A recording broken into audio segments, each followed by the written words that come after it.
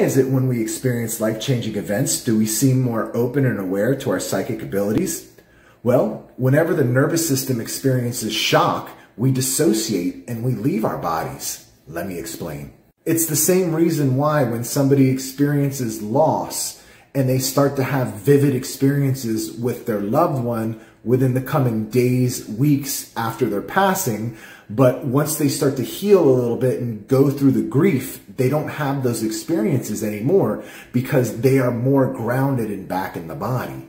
It's like when we take that type of blow to the egocentric structure, it starts to crumble and we disidentify with this reality and we're existing more in the non-physical than we are here. But we don't have to wait for these shocking events to start having vivid experiences. We don't need to dissociate, but we do need to disidentify, but only with the things that are holding us back. And this is what I mean when I say spirit communication is more about forgetting than it is learning. We just need to bring an awareness to our abilities.